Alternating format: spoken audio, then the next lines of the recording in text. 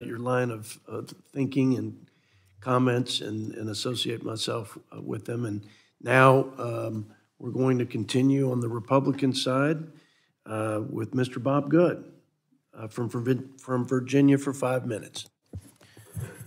Thank you, Mr. Chairman, and I appreciate all of our witnesses who are here today. I have a question. I would like to try to get 4 succinct answers as I go down the row, starting with Mr. Kirshner. What percentage, in your opinion, estimation, your research, what percentage or what number of the world's non-U.S. population would come to America if they could?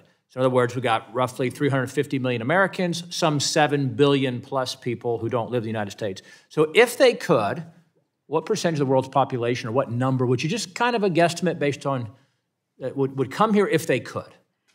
Yes, sir. Fortunately, I didn't know it would be a pop quiz, but I know Gallup. You know there'd be math in this. No. I didn't. I do know Gallup has done some surveys, and I know I think it's probably a third.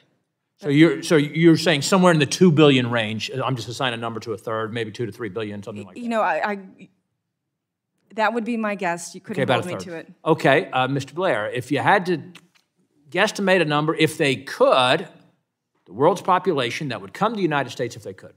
Well, the U.S. is the greatest country in the world, so I would probably put it maybe 50% or more. Okay, you're saying 3-4 billion. Mr. Smith? I'd make it a close 70%. Close to 70%. So you're saying in the 5 billion type range, and then down at the end, Mr. Beer. Well, it'd certainly be over 100 billion, but we can focus on the people who have already gotten the process. We don't have 100 billion. You meant 100 million. You're saying only 100 million. You think we could. Yeah. You're saying only 100 million. Well, that's about what Gallup only 100 million. Yeah. What's the population of Africa? What's the population of South America? What's the population of Asia? And you think only 100 million of them. There's what, 5 billion between those, just roughly making it up? So you're saying in the range of 2% would come here? 2% would come here if they could? I mean, wages equalize over time. So look at what we have okay, open borders thank you, with Puerto thank you. Rico. I think you know where I'm going. Thank you. I reclaim my time. Thank you. Okay. All right, so how many should we let come to America? I think that's a fundamental question. How many should we let come to America? Meaning legal, illegal, some want to mix the two together, which is offensive. I wish Mr. Glencott was still here. How many should we let come?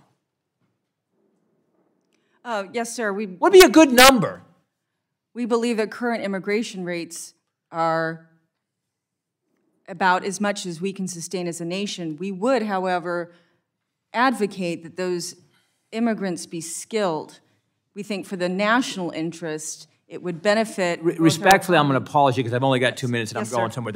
I apologize, Mr. Kirshner, for that. I think the question, okay, what percentage would come if they could? How many should we let come? And what number would make us no longer America?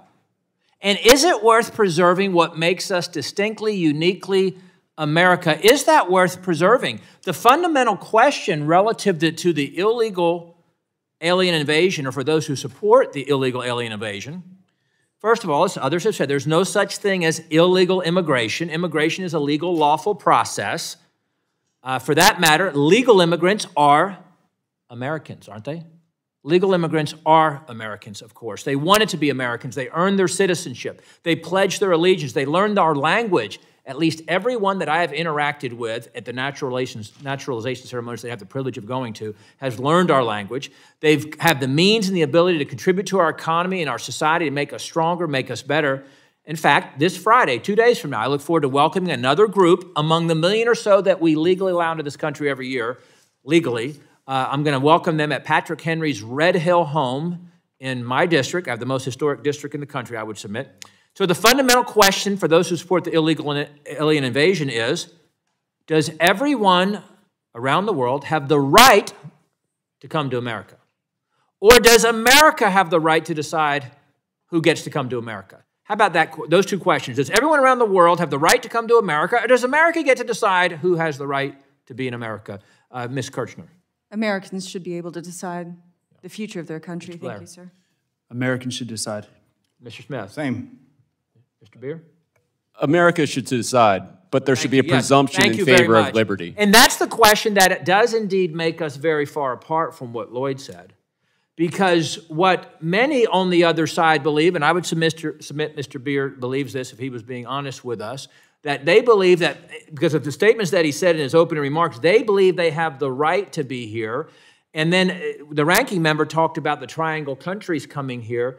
You know, we cannot, and he said the problem is we got to go fix those triangle countries so they don't want to come here anymore from Guatemala, Honduras, and El Salvador. The only way we can do that is to let lawlessness reign, destroy our economy, defund and undermine our police, destroy our institutions so that we become as bad as some of these countries around the world. And then the journey and the cost of the journey, the difficulty is no longer worth it. I submit that's Democrat policies carried through. Thank you, Mr. Chairman. I yield back. I think that